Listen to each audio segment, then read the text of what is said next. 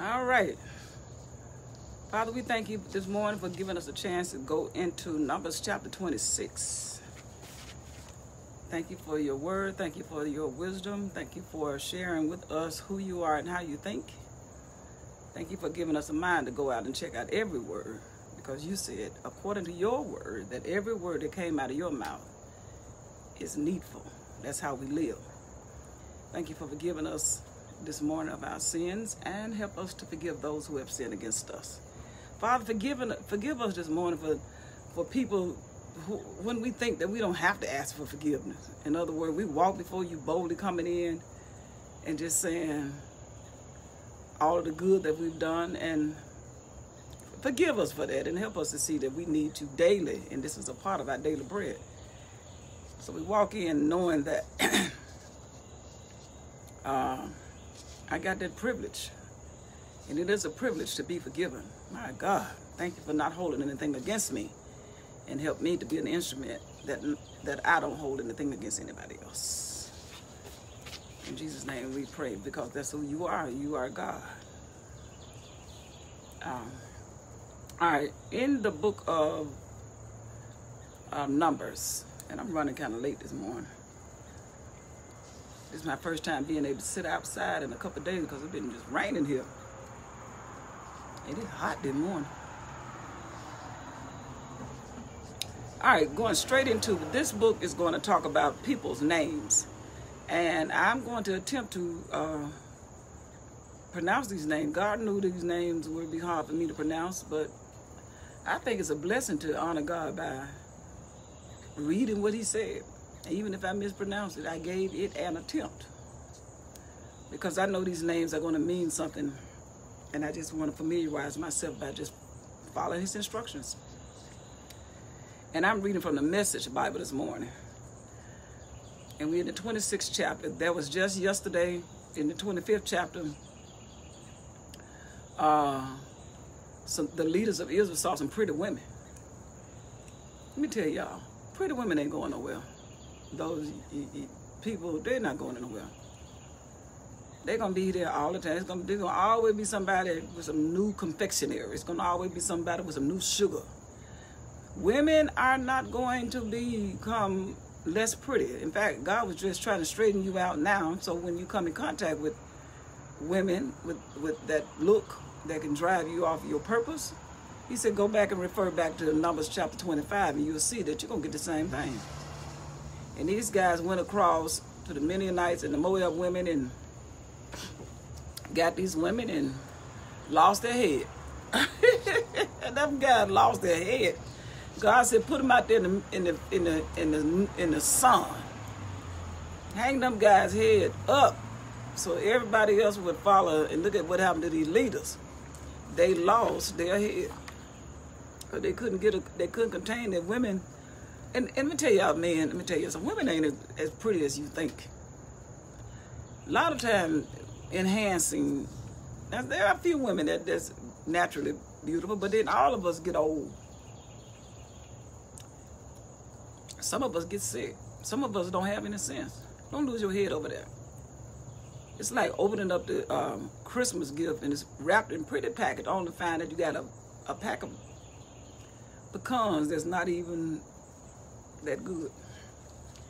So don't lose your head over a pretty woman, because they ain't going nowhere. Better makeup, better hair, better everything. We women can make it. Don't go there. All I'm saying, stay with the word, stay focused in God's plan, and know that you got a battle to fight, and keep fighting, stay in the word, and be satisfied with the woman that God has given you. If he's giving you a good woman, then stick with her and do what the word says according to her. Because Numbers 25, next time you see somebody who just can't help herself, go back and read Numbers 25. It was for your learning. It was for you to be educated by. Don't let nobody take you away from the word of God, because just as sure as you go after a pretty woman, she's going to have you eating food that God said don't eat. You're going to hate you're not going to like it. I'm just telling you. 24,000 people lost their lives yesterday over... I just got the hair her. She is so pretty. She's so fine. All right. After the plague, this is Numbers 26. After the plague, God said to Moses and Eleazar, son of Aaron the priest, number the entire community of Israel by families. Count every person who is 20 years and older who is able to serve in the army of Israel.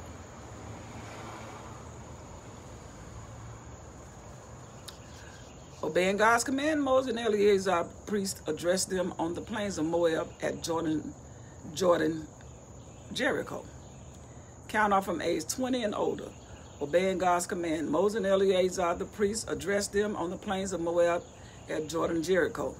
Count off from age 20 and older. God told me that's how I wanted to do it. This is exactly what they did. The people of Israel who came out of the land of Egypt.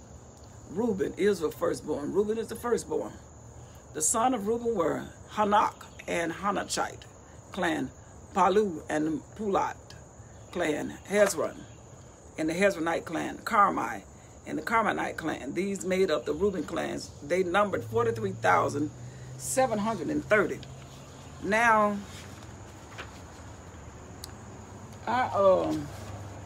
this is the second census. This is not the first census.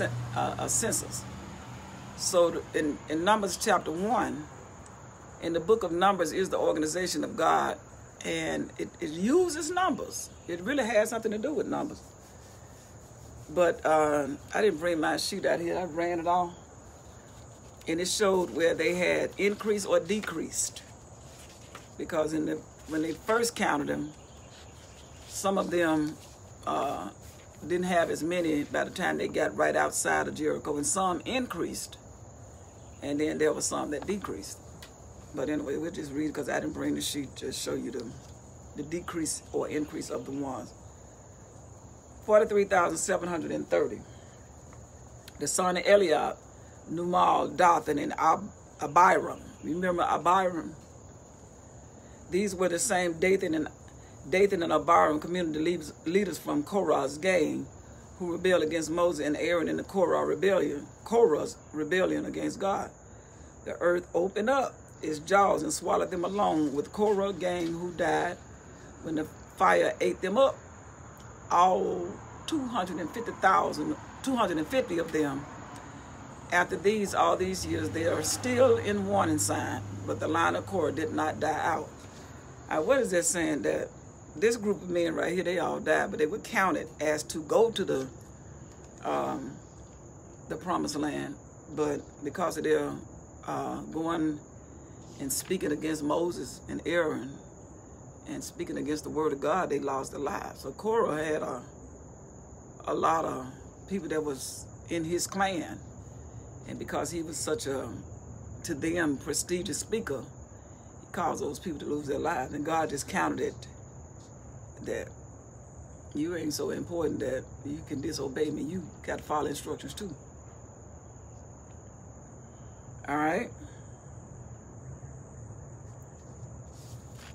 The sons of Simeon, the second son by clans, Nemuel and Nemuelites, Jasmine and Jaminites clan, Jachin and Jachinite, Zara and the Zarahites, Shaul and Shulite.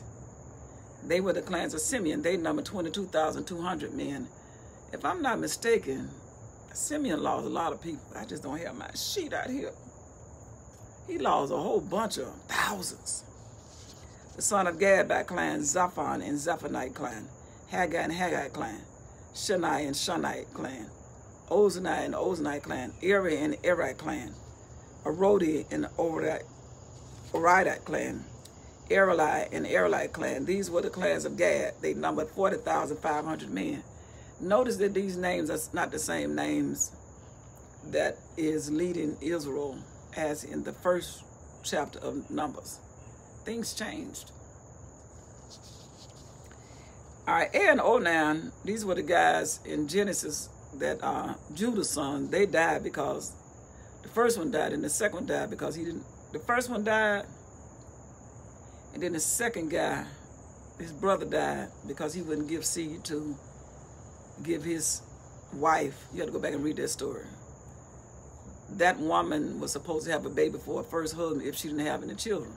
Second brother married her in Genesis, and then he decided to not give seed when he found out his body was in a position to get her pregnant. He said, I'll use birth control. I'm trying to say it the best way I know. The Bible said he spilled on the ground. He said, I ain't giving you a seed. And the guy died. I mean, he ejaculated on the ground. So I ain't gonna give my brother your firstborn, my firstborn. And he died. His name was Er. Their name was Er and Onan, were sons of Judah who died early on in Canaan. Sons of Judah by clan, Shelah and Shenite clan, Perez and Pezerite clan, Zerah and the Zerahite clan. The sons of Perez, Hezron and the Hezronite clan, Hamul and the Hamulite clan. These were the clans of Judah. Their number was 76,500. They increased. They had 76,500 men of war. The sons of Issachar by clan, Tola and Tolanite clan, Pui and Puite clan, Jashub and Jashabite clan, Shamron and Shamrite clan. These were the clans of Issachar. They numbered 64,300. The sons of Zebulun clan, Serad and Seradite clan, Elan and Elonite clan, Zalil and Zalilat clan. These were the clans of Zebulun. They numbered 60,500. The sons of Joseph by clan through Manasseh and Ephraim. Through Manasseh, Micah and Micah clan. Now Micah was the father of Gilead. Gilead, the Gileadite clan. The son of Gilead, Lezai and Lezerite clan. Helak and Helak clan. Israel and Ezrite clan. Shechem and Shechemite clan. Shemida and the Shemidite clan. Hepha and the Hepharite clan. Zelophehad and Hepha had no sons, only daughters. Remember this. They had no sons, they only had daughters. Their names was Malaha, Noah, Hoglah, Milcah, and Tirzah. These were the clans of Manasseh. They numbered 52,700. The next son, Ephraim, the sons of Ephraim by clan, Shutelah and Shutelite clan, Becca and Beckerite clan, Dohan and Dohan clan. The sons of Shulah, Eren and the Erite clan. These were the clans of Ephraim. They numbered 32,500. These are the sons of Joseph by their clan. Now, when they put an ITE in it, that means they're just the member of the family. The sons of Benjamin by clan, Bela and Belate clan, Ashbel and Ashbel clan, Aharam and the Haramite clan, Sufman and Shufmite clan, Hupham and Huphmite clan. The sons of Bela through Ard and Naaman, Ard and Ardite clan, Naaman and the Naamanite clan. These were the clans of Benjamin. They numbered 45,600. Hey, Damian Van. The sons of Dan by clan, Shuham and Shumanite clan. These are the clans of Dan. All Shumanite clans, they numbered 64,400. The sons of Asher by clan, Imnai, Imnite clan, Ishvi and Ishvite clan, Bera and Berite clan. The sons of Bera, Heba and Hebonite clan, Malchiel and Melchite clan. Asher also had a daughter, Sarah. They were the clans of Asher. They numbered 53,400. The sons of Naphtali clan, Jehazel and Jehazelite clan, Goni and Goni clan, Jezza and Jezerite clan, Shillam and Shillamite clan. These were the clans of Naphtali. They numbered 45,400. God was like, I'm organized. God spoke to Moses. He said, now I got all these folk, and all these people are going to Canaan. I keep my word. God spoke to Moses, divide up the inheritance of the land based on population. Now, if somebody got 75,000, they get more land. Divide up the inheritance of the land based on population. A larger group gets larger inheritance. A smaller group gets smaller inheritance. Each gets its inheritance based on the population count. God is saying, I've kept you and I'm bringing you to this land, and I have been very organized even in the wilderness. And that's how God does things. He said, just because I didn't get lost, you didn't get lost in the trees. You didn't get, I know your names. I know your name. Make sure that the land is assigned by lot. Each group's inheritance is based on population. The number of names listed in its ancestral tribe divided among the many and the few by lot. Basically what God is saying, I just told you who's who. Now give them according to their size. These are the numbers of the Levite clans. Now the Levites didn't have land because they were going to be God's right hand. They're going to make sure that the tabernacle is set up. They're going to make sure that the furniture is put in the right place. They had jobs to do. In other words, all these other people that were not Levites, they were the workers that worked outside in the community. They were the what we would have as the doctors, the lawyers, the bankers, the teachers. They were that. And the Levites were the people that made sure that the temple was always prepared. So that, and there was a lot of them, but they were not given any particular houses to own and land to own. Because God said, you're going to live off me, totally off me. I got you. These are the numbers of the Levites, and this is their clan. There's a lot of them now. By clan Gershon, they didn't carry weaponry of war. They were making sure that when the people that went to war had somewhere to come and worship and be ready. God was like, my house got to have somebody working in it all the time. And these were Levites. These are the numbers of the Levite clan, Gershom and Gershonite clan, Kohath and the Kohath clan, Merari and Merari clan. The Levite clan also included the Libnite clan, the Hebronite clan, the Mahathite clan, the Mushite clan, the Korahite clan. These are the numbers of the Levites by clan. Gershon and Gershonite clan, Kohath and the Kohath clan, Merari and the Merari clan. The Levite clan also included the Libnite clan, the Hebronite clan, the Mithite clan, the Mushite clan, the Korahite clan. Korah was the father of Amram. Amram's wife was Jochebed, a descendant of Levi, born in Levi's Moses' mom. Family during the Egyptian years. Jochebed bore Aaron, Moses, and their sister Miriam to Amram. Aaron was the father of Nadab and Abihu, Eleazar, and Ithamar. However, those two guys, Nadab and Abihu, died when they offered unauthorized sacrifice in the presence of God. Now, this sounds like a lot, but when you read the word, you understand, your brain is already, it can put things in order because you read what led up to this. And that's how you read the word of God. It's not, reading God's word is not trying to, what's going to happen to you once you die. That's not how we read the word of God. If you walk into this class and I'm reading all these names, you're probably going to say, what is she talking about? I'm not talking about anything. I'm just reading. And what makes it make sense to me is that I know what led up. I know that these names changed because a lot of people in Israel that God promised they could go, in between him saying you can go, they say, I'm getting off this ship. I can't follow all your instructions. I mean, what you saying too much. We hungry. And God said, let him off. It died. Some cursing, some saying, Moses, you too much. Some said the land we look like grasshopper. God said, all these folks, he raised them up, get them off. So now we got a new group. God said, I'm not stopping my plan now. Because inside of you, somebody's carrying my assignment. And he is going to give me back what I planned with Adam. I want my people, and I want that seed that's supposed to get through the line of Judah, that's going to finally get to so you can see who Jesus is. I don't start nothing and stop just because you try to stop me.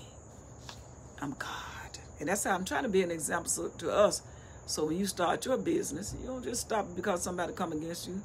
You got to cut some losses, keep it moving. You got to, if somebody going to die, it's going to be a lot, but stay with the plan. I'm talking to myself. All right. All of these people, these are the ones numbered by Moses and Eleazar, the priest, the people of Israel counted in the plains of Moab at Jordan and Jericho. Not one of them had been among those counted by Moses and Aaron, the priests and the censors of the people of Israel taken in the wilderness of Sinai. God said, everybody that I told that's going to die 20 and up. And none of these people are in line. I kept my word. For God has said to them, they'll die in the wilderness. Not one of them will be left except Caleb and son of Jephunneh and Joshua the son of Nun. The total number of people of Israel was 101,730. The number of the Levites, male 1 month and older, came to 23,000. They hadn't been counted in with the rest of the people of Israel because they didn't inherit any land. All right, the Levites was 23,000, and they were not counted in that 601,730. Now, what is all this all about? God showed that I know how to keep a book. I know how to do it, be a bookkeeper, and keep up with everybody I care for. And I absolutely care. I know you by name. I know you by family names. I know you. I know who died, and I know who stayed alive. I know that not one person didn't come in here and be a part of this new entrance of Canaan that was 20 and up. So the oldest person right now in this group, based on how old if they were 19, they are 59 years old now and younger.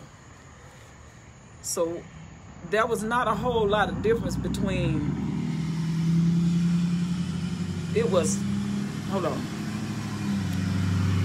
600,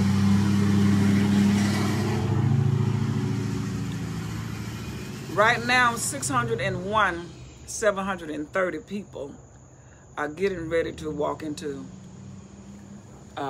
today in chapter 26 of Numbers.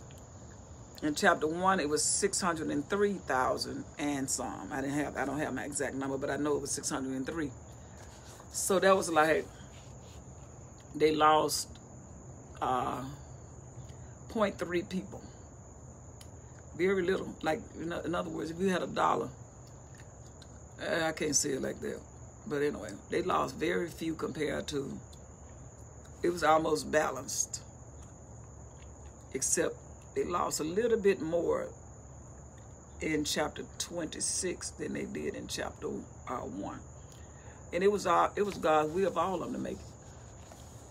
And and I heard somebody say, how do you measure yourself? Have you been walking with the Lord 40 years? Or you just been going around doing the same thing?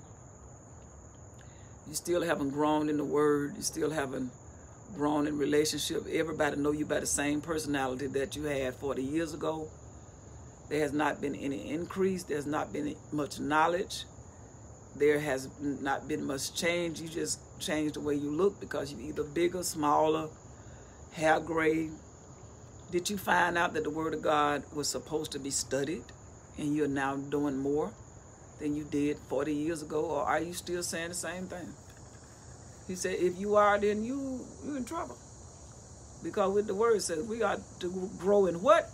Grow in our behavior of grace, grow in the grace of God, and then grow in the knowledge of God. So we don't want to stand still and just be the same thing, you know. The day that you got saved, you haven't picked the Bible up in 40 years and read it, and it's not wise. So God's word is not about a book. This chapter right here doesn't make you want to shout. It's not a book that you clap about. I mean, you can make a song out of it. So you can help remember some of the things God did in chapter 26. But it's just an educational book to show you how God kept books, kept his people, kept his word, and they're going to make it to the promised land. But according to chapter 26, we have a little bit less than the people who started. Now, mind you now, it was thousands and thousands of people that died, but they kept repopulating and kept having babies, and so it stayed steady. Let me say this and then I'm done for this. In the education system in 400 years, public school did there. That's that line. And it might drop down, come back. And it just kind of stayed like that. So that means that the people in there that were really smart, it had some people in there that was not following the instruction.